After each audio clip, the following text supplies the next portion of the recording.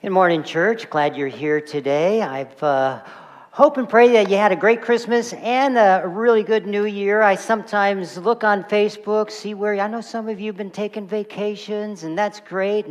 And here we are back. And I'll tell you what, I try not to ask people how they're doing. I just try to say, I'm just glad you're here, because you never know what people are going through. But I'm glad you're here today. Let's bow our heads once again as we talk to our King. Father in heaven, we're so grateful to be here because of your amazing grace. And I pray that as we continue this series that you'll help us to see the true picture of what it means to live in this grace. I ask again that you just make me a nail on a wall and hang a beautiful shining picture of your Son's face in his place. In Jesus' name I ask, amen. If you're watching online, we just want to thank you for being here also. I want to start with a little story of a guy by the name of Wade Miller. And Wade Miller lived in Santa Fe, New Mexico. He was all excited that the Olympics were coming to Atlanta in 1996, and he was a volleyball fan. He wanted to get tickets, so he calls to the ticket agency right here in Atlanta, or there in Atlanta, and they were available. So everything went smoothly until they asked for his address. Sir, we're sorry. She came back, said, just a moment, I'll be right back. Said, sorry, we cannot sell tickets to someone who does not live in the United States. He said, look, I live in Santa. For the next 30 minutes, he tried to convince her that New Mexico had been a part of the 48 contiguous states since 1912, all right? And so still, finally, the superintendent gets on, and she's just as adamant as the ticket seller. He says, look, sir, we cannot sell to someone outside of the United States. He said, have you ever heard of Albuquerque, New Mexico? Sir, we know you're a territory. We don't, want to judge you, but here's the deal, that you're not in the United States. And he said, look at New Mexico, emphasis on New Mexico. I don't care, New Mexico, Old Mexico, it's still the same. We cannot give you tickets. Thinking that he would not get those tickets because they were available, he quickly devised a plan. He had just moved from Phoenix, Arizona. He says, would you send him to this address in Phoenix? That saved the day. In fact, a man by the name of Scott Anderson, who is managing director of the Olympic Committee, calls Wade Miller personally and apologizes to him and all of New Mexico. But what's a guy to do if no one believes you? In fact, what is God to do? What if you're God and no one believes you? Because that's exactly what happened. Even believers who say they believe still don't believe him. I know I've been caught in the lie. I've fallen for it more than once. In fact, this lie is of such cosmic dimensions that has affected every one of us here in this room and on this planet. Because even though we know, in fact, in theory, we sometimes believe this, we still can't get it. And it's this gift of grace. My grace is all you need.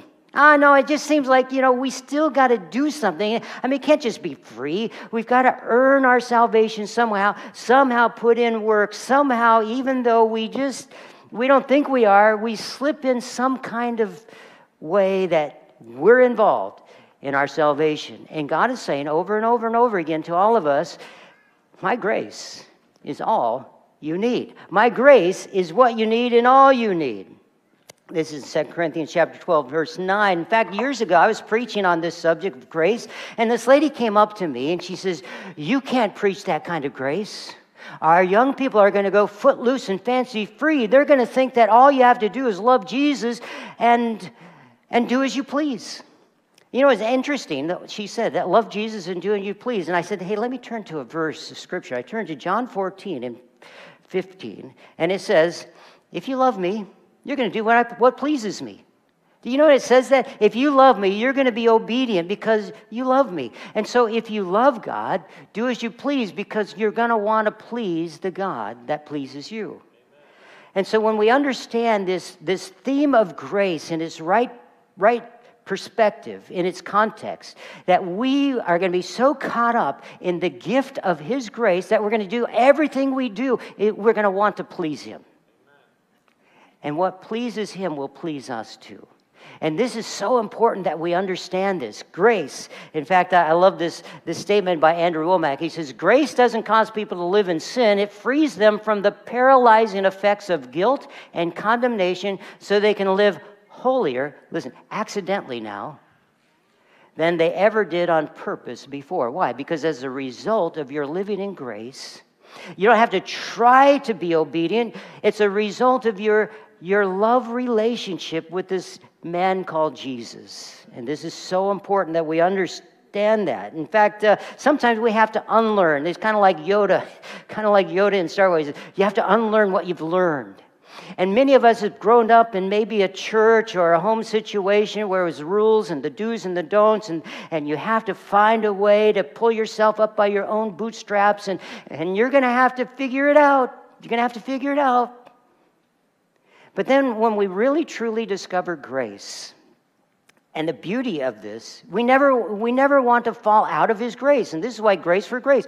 When we receive this grace, we want to give this grace. In Titus chapter 3 and verse 7, it says, because of his grace, he made us right in his sight and gave us confidence. Now this word is also assurance in other translations, that we will inherit eternal life. So we have this assurance. We don't have to have any kind of fear. We don't live in fear. We live in the assurance that we have received his gift of eternal life. And this is what brings joy to the Christian. The real joy is knowing that we have confidence in what he's already given us, and because of his grace, we've received this eternal life. I have learned over the years, most people will not let the Word of God stand in the way of what they believe. Let me say that again. Most people are not going to let the Word of God stand in the way of what they believe. It kind of goes like this.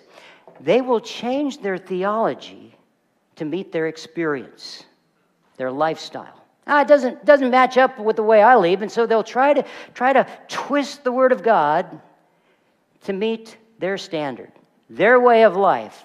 It's very dangerous, folks. A lot of people do it. I've done it in the past. I didn't believe that grace was all I needed. And you know, it is a danger to think, hey, we are saved by grace alone, because we're not saved by grace alone. We're saved by grace through faith. They come together. Now, we're going to learn in this message today that receiving grace from God, but refusing to give it to others, isn't an option. This is from Kyle Idleman. I gathered some thoughts from him today.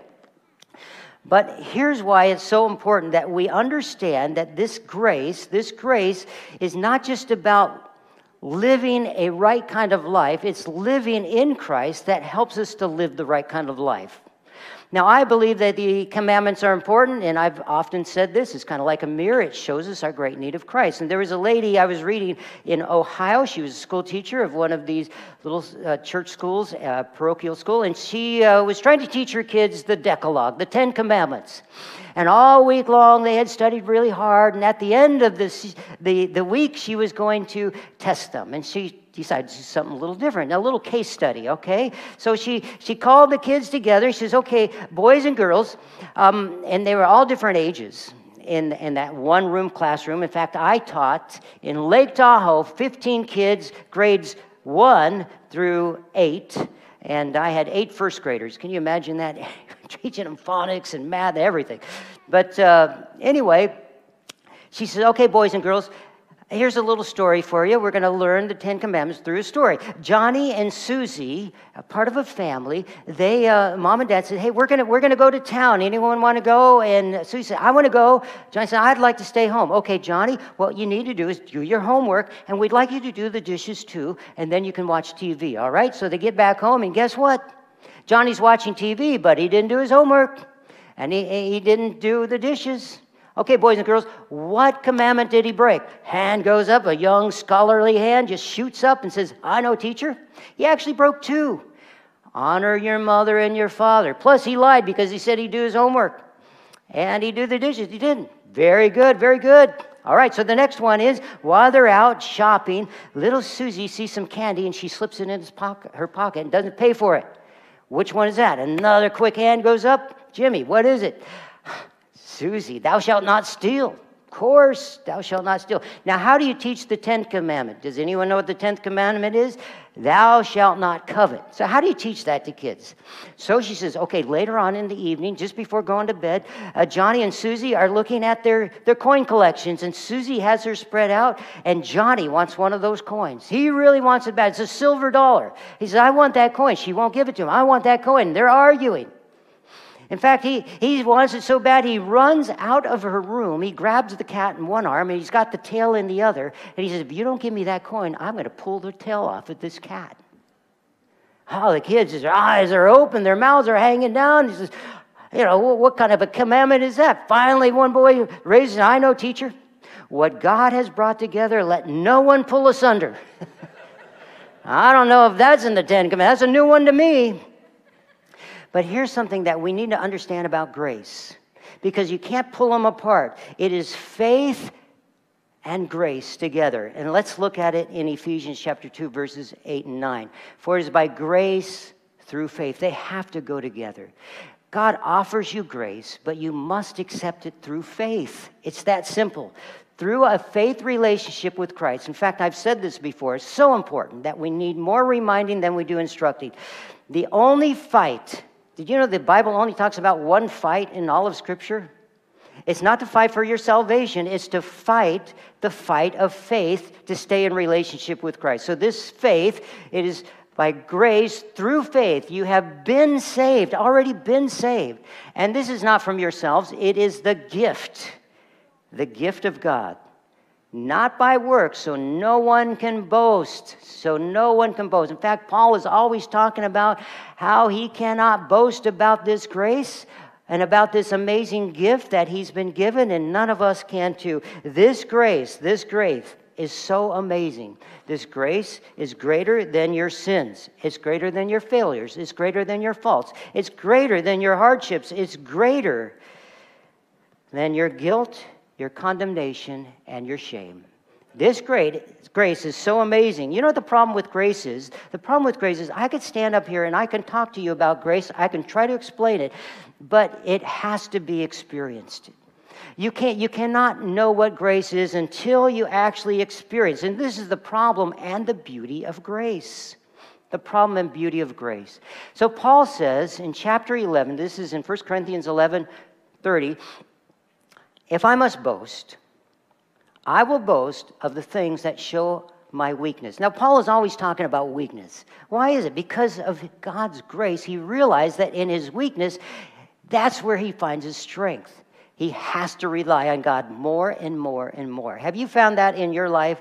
That you have to, if you try to go on your own strength, you fall apart, but when you fall on Jesus, you discover his grace more and more. In fact, in chapter 12, in verses 1 and 2, it says, I will reluctantly tell you about visions and revelations from the Lord. I was caught up to the third heaven 14 years ago. Now, what's the third heaven? Well, there was the atmosphere, then there was the stars, and then there's the very dwelling of God. Okay, so that's the third heaven. He was caught up to the third heaven. Notice how long ago? 14 years ago. This is the first time he mentions this. Did you know that? Whether I was in my body or out of my body, I don't know. Only God knows. I was caught up to paradise and heard things so astounding. This word in the original language, so astounding. There's not a word in the English language that can actually match it. So he's so astounding that they cannot be expressed in words. Things no human is allowed to tell. That kind of caught my attention. No human being is allowed to tell this, all right? Maybe that's why he didn't tell us. That experience is worth boasting about, but I'm not going to do it. I am kind of just a moment of transparency here. If I had been caught up in the third heaven, you'd be hearing about it the next Sabbath. I'd be working it into a series here, how I was caught up into the third heaven, all right? I'd be on Instagram right away, I was caught up in the third heaven, and hashtag no filters. I would just be throwing this out there at everyone. I'd be on Facebook, YouTube, WhatsApp, Instagram, WeChat, TikTok, Snapchat, Reddit, Skype, Quora, Twitter, QQ, Telegram. I'd even let LinkedIn in on it. I would make certain everyone knew. In fact, I would write a book, why God chose me and not you. I would make certain in every conversation, it would be about, hey, when I was caught up in the third heaven. And I would make certain that my bio, if I were ever to speak anywhere, we have Dave Ketelsen here from who had been caught up in the third heaven, But Paul never mentions it. For 14 years, he only mentions it to mention it that he's not going to mention it. He only tells us that he's not going to tell us about it. Maybe because God erased it from his memory, or maybe because of this line right here, no human is allowed to tell. No human. In fact, even if he did tell us, maybe we wouldn't even be able to comprehend it. This amazing third heaven. I would love to know what he experienced there. But Paul never mentions it. Paul himself, do you know in almost every 14 epistle, he says, grace and peace, a slave in Christ. A slave in Christ. You know why he says slave in Christ? Because a slave doesn't have a resume. The slave is only known because of their master. And this is what Paul wants us to know, his master. That's it. To be a nail on a wall and hang a beautiful, shining picture of God's face. That's all he wanted to do. And I'm not really good at that. Even though I say that, I fall into that trap. We all do. Try to weave self into it. In 2 Corinthians chapter 12 and verse 7, I have received such wonderful revelations from God. So to keep me from becoming proud, I was given a thorn in my flesh. A messenger from Satan. Now notice, it's from Satan. It's not from God. To torment me and keep me from becoming proud. Now sometimes we get a thorn in the flesh. And I don't know what yours is, but he had received this thorn. Notice that it wasn't from God, but he allowed it, and he didn't take it away. And this is very important for us as Christians to understand. Sometimes these things that we just want removed from our lives, they're not from God, but he'll allow them to continue. Why? In verse 8 it says, 3 different times I begged the Lord to take it away. 3 different times he begged. Now I think he asked many, many times, but 3 times he begged. I mean, he's just on his knees, crying, begging God to take it away from him. Have you ever been there? Lord, take this away. The mention 3 times is mentioned actually 476 times in Scripture. Daniel prayed 3 times a day. Jesus prayed 3 times, remember, in the Garden of Gethsemane. Peter denied Jesus 3 times. Jesus said, feed my sheep 3 times. Samuel was called 3 times, and over and over and over we find these 3 times. But Paul was begging that it would be taken away. But what does God say? My grace is all you need. Is all you need. Now, I have read all kinds of commentaries on what this thorn that was in his flesh might be. Some say that it was a deformity, because in 2 Corinthians chapter around 8 through 10, he talks about how his appearance was a distraction and an obstruction to many people. They didn't like to look at him. And when you're beaten that many times and you are stoned that many times, I'd imagine that, without plastic surgery, Paul really kind of looked, maybe scary, especially to little kids. I read a commentary about how he was probably short, bald-headed, and bullheaded, and that he had a limp, and that he had scars on his face from all the rocks that had been pummeled on him. One time he was drugged out of the city of Lycaonium. They thought he was dead. They stoned him. Bleeding, bloody mess, and they pull him out. Think that he's dead. Then he comes back. They see him preaching the next day. He's still speaking. And they said, we thought we killed you. Yeah, but he said, I hadn't finished my sermon yet, Paul was tenacious. And then he says, my power works best in weakness. So now I am glad to boast about my weakness so that the power of Christ is going to work through me. That's how it happens. It's not me or you. It's Christ through us. Some say that he had epilepsy. In fact, in Galatia, he talks about how there were people who thought that epilepsy and demonic possession were almost the same thing, and they would spit on them. And one time when Paul went to Galatia, he said, I want to thank you for not spitting on me. I mean, that's kind of a random thank you note. Hey, thank you, everyone, for not spitting on me today when I came into town. But some people think that he actually had epilepsy. Others think that maybe because of Galatians chapter 6, right at the beginning, he says, I'm writing to you. You'll notice the large print, that he had poor eyesight. And so he had larger print. It's not my scribe. Others think it was migraines or speech impediments, stomach problems, but he never mentions it. Why? Why does he never mention those thorns? Probably because the same reason he never mentions why he was in the third heaven. Because it's not about him. And also, too, there's a metaphor here. There's a metaphor. That thorn could be your thorn. See, maybe that thorn, you've begged God to take it away, and he says, I'm not going to take it away. I'm going to let it stay there because it keeps you humble. And you realize how weak you are. You depend more on my strength and not yours. Because grace is greater than your pain. Grace is greater than your sickness or your disability. Grace is greater than the conflict you have at work. Grace is greater than your problem child or your child with problems. Grace is greater than the divorce you're going through, the habit you can't seem to break, the addiction that you just can't overcome. Grace is greater than, because grace will give you the power to overcome. We hide our weaknesses. We exploit our strengths. Years ago, I read a book called Strength Finder from Gallup. It's a good book. And there's assessment tests that you can take, and you can find out your 5 greatest strengths. And it kind of makes you feel good about, these are my 5 greatest strengths as a leader. Paul, if he were to write a book, he might write a book called Weakness Finder. I mean, he kind of did in Galatians and 2 Corinthians and Romans. My weakness. He's always talking about his weakness. I don't think it would be a #1 bestseller, but it actually is. If you've ever read the book of Romans and Corinthians. But if you really listen to Paul, he says, don't run from your weakness, but embrace it, because that's where God's power is on display.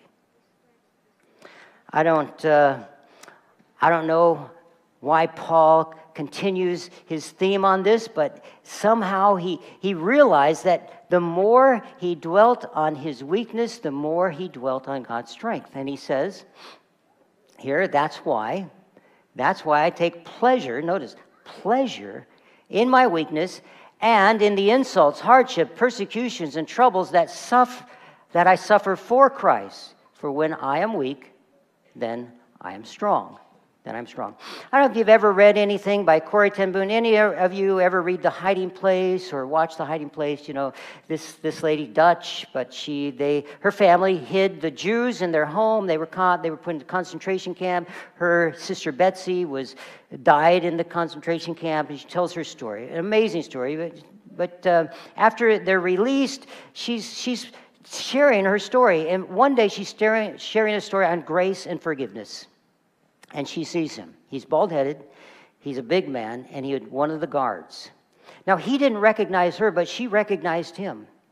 And after she had given this beautiful presentation on forgiveness, she said she had a hard time forgiving that man. That stood right there as she was preaching forgiveness and grace. She just couldn't find it in her heart. And she said, Lord, only you can. And the man actually walked up to her, not recognizing her. And he says, I was so moved by your story. He says, I was a guard of one of the concentration camps. And people like you, I mistreated. And he broke down and cried. And he extended his hand and asked for her forgiveness. She said, I couldn't reach out and hold his hand. But God told me to. He says, I want you to extend as much grace to him as I've extended to you. And she broke down and she took that hand. She said that something like an electrifying flood went all through her body. And she said she had never experienced grace like that. And she forgave him because God had asked her to. She says she wasn't willing at first, but once she just reached out her hand because God told her to, it happened. Maybe there's someone here today that they just can't reach out their hand in forgiveness and grace, and yet God has been telling you over and over and over, and yet today is that day. You need to extend that hand of grace and forgive. She's written a book called Tramp for the Lord, and it's a story of an old woman when the Russians, in the time of communist persecution during the Cold War, and I read this story. Maybe you've read it too. About she goes into this home of this lady. She has multiple sclerosis. Her body is twisted. She's propped up by pillows. Her feet are curled up under her, and her head is bent over. And only one part of her body is working. It's her index finger on her right hand. There's a typewriter next to her. Her elderly husband is catering to her every need, and she is typing slowly, one peck at a time on that typewriter, translating the Bible into their language so that people in their village and other people could actually get the message of the gospel. As she's watching this man, he tells her of how sometimes it takes her a long time to just get one finger on the typewriter. And she says that he noticed her anguish. She blurts out inside of herself, "Oh God, why don't you do something?" And the husband kind of notices her anguish and he answers it for her. He says, God, and I'm writing what she wrote, God has a purpose in her sickness. Every other Christian in this city is watched by the secret police, but because she has been sick for so long, no one ever looks in on her. They leave her alone. They leave us alone, and the only person in the city that can type quietly, unexpected by the police, is her. Now, who would have thought that her multiple sclerosis would be a gift that she could use? Let me ask you, what is the one thing you would want removed in your life? What is the one thing you wish God would take away? Could it be, has it ever occurred to you that this one thing that you want removed could be the one thing that God is using for His greatest glory? And that's certainly in the case of Paul. He said, don't take away this thorn. I've asked many times, but now I realize it's your grace that all I need. Max Lucado says, we don't know all the circumstances of this thorn, but we do know that no one has articulated grace more beautifully than Paul. Because no one has appreciated grace more than Paul. See, only the hungry value a feast. And Paul was starving. And sometimes God would rather have us walk through life with a limp than a perpetual strut. Because Paul knew that it was about the message, not the messenger. We're only a conduit. We're only an instrument being used by God. It's all about Him. It's all about Him. Do you know how it is to be used in the hands of God? It's both exhilarating and humbling. It really is. Sometimes we make mistakes and we realize that, I wish I could get out of this. Have you ever done something you wish, immediately, you wish I had done it. And you ask for grace, and sometimes it comes through. Sometimes you think, okay, I deserve this. I deserve it. We were driving, I shared last week, in the first, I forgot to share it in the second. We were driving down to Florida, my wife and I, our family, and we were stuck in traffic around Macon, Georgia. And anyways, we just stopped. I don't remember. We were waiting in line maybe half an hour, and no one was moving. But I noticed there was an off-ramp not too far, and I thought, I could get off the off-ramp and go up and around. Have you ever done that? Only me? I could pass all these cars. I could get off the off-ramp, go way up there. I'd probably pass, at least, a mile of people. And so I decided to do that. I had to get on the shoulder, that white line, all those little, and so I'm driving over there, and people are not happy with me, but I thought, I'm going to do it anyway. So I'm driving over on the shoulder, and all of a sudden, there were other cars that had the same idea, and there was a cop waiting for us. I thought, oh, no. So he pulls us over, and he's writing everyone a ticket. I mean, there was no one getting out of this ticket. He gets to my window, and I thought, I'm going to try something. It may not work, but I'm going to try it. Let's just see what happened. I said, officer, I said, before you write me a ticket, I deserve it. I mean, there's no way I should get out of this ticket, but you know what?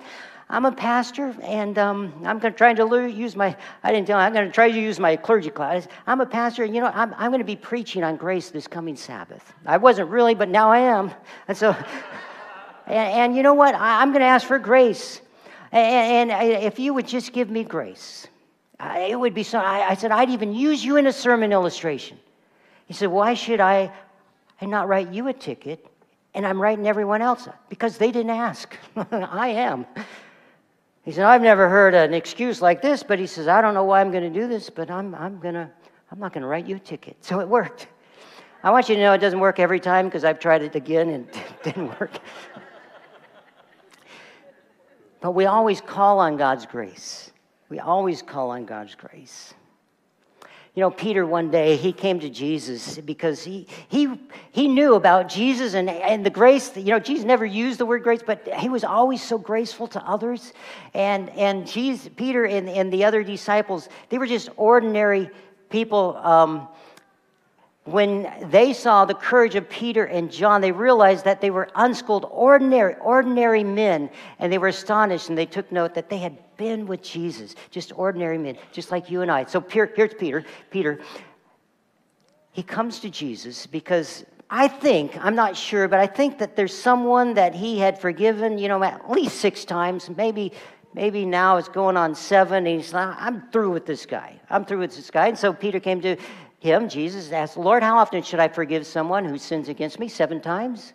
You know, I think Peter was thinking, oh, Peter, this is amazing. You know, you always astound me, Peter. Just here, you know, the religious leaders, it was 3 times. That's all you had to do, 3 times. You can look it up and Google it. It was 3 times. Peter's going to double it, add 1 for the perfect. That's my favorite number, Peter, 7. He puts his arm around. I wish all the disciples could be like you. This is amazing. You're going to forget. No, Jesus doesn't do that.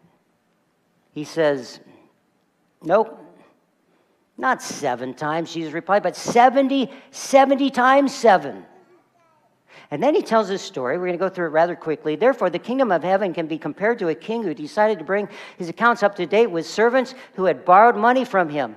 In the process, one of his servants was brought who owed him millions of dollars. Now, if you look in the commentary, there's one place where it says about 150 to 200 million dollars. So in other words, this is a story that Jesus is telling, look, there's no way you can account for this. There's no way you can pay this back. This is something that's just impossible.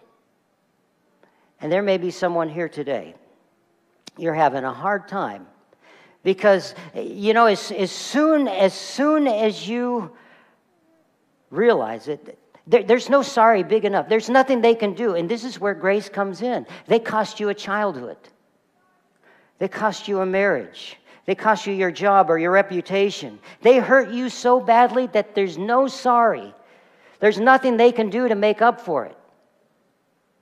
Nothing. It's not $200 million. There's nothing that could make up for it. And this is where grace comes in. And so the story goes on and says he couldn't pay. So his master ordered, and this is why you and I cannot pay the debt. We cannot. So his master ordered him that he should be sold, along with his wife, children, and everything he owed to pay the debt. And this is what happened back in those days. Everyone sold into slavery. But the man fell down before his master and begged him, just like Paul did 3 times. Please be patient with me and I'll pay it all. Then his master was filled with pity for him and he released him and forgave his debt. Isn't that great? This is the good news. He forgave his debt. Clean slate. Isn't that a great story? You think that he'd go out and he'd do the same. You know, he was forgiven much. He should forgive others too. But it doesn't end there. We who have read the story, but when the man left the king, he went to a fellow servant who owed him. He went to him a few $1,000s. He grabbed him by the throat and demanded instant payment. His fellow servant fell down before him and begged for a little more time. Be patient with me and I'll pay it all, he pleaded. But the creditor, in fact, that was the exact same words he asked the king. But the creditor wouldn't wait. He had the man arrested, put in prison until the debt could be paid for. You know why this is so crazy? Because you see, when you take someone and you put them in prison, guess who pays the debt? You do. You pay for them being in prison. You're not going to get anything out of it. It just doesn't make sense. Verse 31 is a verse that we don't look at very carefully very often. It says, when some of the other servants saw this, they were very upset. They went to the king and told him everything that had happened. Why? Because they lived in community and they saw this. They saw that this man had been forgiven and now he's not going to be forgiving. And so his fellow community, they didn't like it. And then the king called the man he had forgiven and said, "You evil servant, I forgave you that tremendous debt because you pleaded with me." Go to the next one.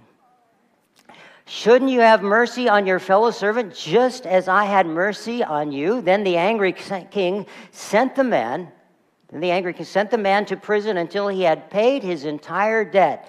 Now, how is he going to pay that? He can't pay it. Now listen, this is just scripture. I'm just reading scripture. That's what my heavenly Father will do to you if you refuse to forgive your brothers and sisters from your heart. This is how important it is to God. He says, even if it's in Matthew chapter 5 and Matthew 18, if you come to the altar, if you come here and you come to church and you're going to give a gift to the Lord, you give an offering in the plate, he says, hey, listen, go and make it right with that brother. I'm not even going to accept your offering until you do. Isn't that amazing? So, I close with this story. I close with this story about a guy named Tim Sharp. He's a pastor, and he's going to have communion at his church, and he has a couple of churches, and he just come from the one, and so everything is going pretty good in the people's eyes, and yet they had no kind of an idea of what kind of week he had. You see, this pastor had just during the week, he had been confronted by the Sabbath school superintendent that particular morning that things were not going so well, that someone didn't do something for him, and that he was going to resign if the pastor didn't clear that up. The kitchen was a mess, and someone had left it a mess, and so the people were complaining there. Cradle roll, too, had not been cleaned, and they need to talk. There was also a couple in the church that needed marriage counseling, and they were going to separate. There was a head elder who had, or an elder, not an elder who had infidelity, and he had to deal with that. There was also a situation where some of the members were upset at some of the teens because they weren't behaving well enough in church. During church, they were on their cell phones and things like that, and so they were all upset. And he was going through all of this, and they were having communion, and finally he noticed his boy standing in the doorway. His teenage son, his name was Tim also. And he went over to his boy, and he asked his son if anyone had served him. He had already been served by an elder, and the son shook his head.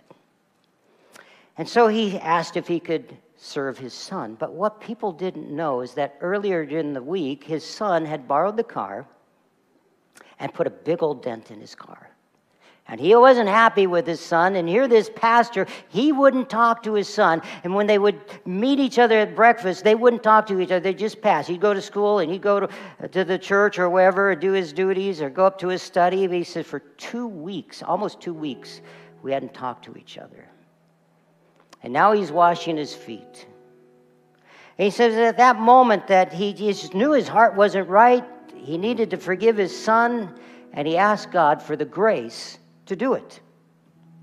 He says all of a sudden he noticed that his tears were dripping down into the warm water of that foot basin, and he felt so bad how he had not forgiven his son earlier. And as he's washing his son's feet, he tried to dry his tears where his son couldn't see or anyone else. And he was overcome with emotion. And God told him these words, "You need to forgive your son just as much as I've forgiven you." And so he stood up and he grabbed his son by the shoulder and he hugged him really tight. And he says, "Son, you're more important to me than any old stupid car." He says, "We'll get the dent out, don't you worry." The son and him embraced, and the son knew that he was forgiven. For 2 weeks, that father held a grudge against his own son because of a dent in the car. He says, how frivolous. But he says, what I want to share with other people is that pastors need grace too, and our feet need washing too, and there's nothing more important than living in God's grace. Because when we live out of grace, we live in the guilt and the shame and the tumult of that separation of our Father. And we know that sometimes we're actually the biggest sinner that there is. I sometimes look at my life and I think, Paul, you say you're the chief of sinners? No, actually, I think I am. Shin LaRoe says it this way: if the biggest sinner you know isn't you, You don't know yourself very well. Years ago, I would have fought against this. But the closer I come to Jesus, the more I realize that, yeah, I'm the biggest sinner I know, because I know myself a whole lot better than you do. And I'm not going to tell you everything I've done wrong.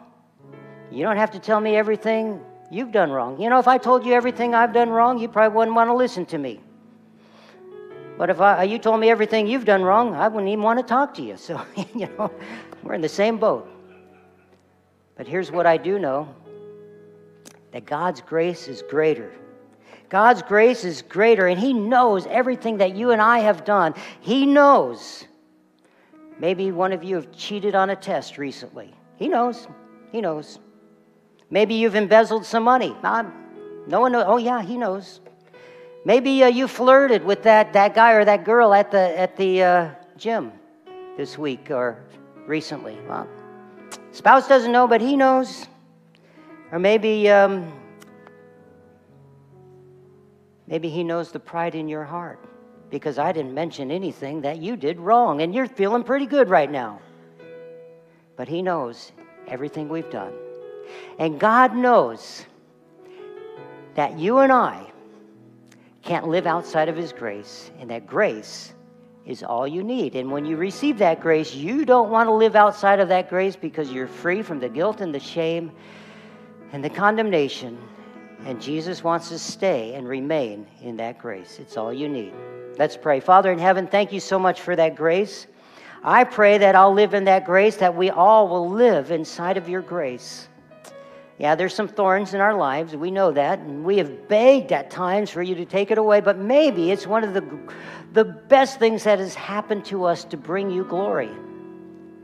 And so I pray that we will allow you to make the decisions for us, but may we never give up on your love and your forgiveness for us, and may we extend it to others to the extent that you've given it to us. This is our prayer in Jesus' precious name and for His sake. Amen.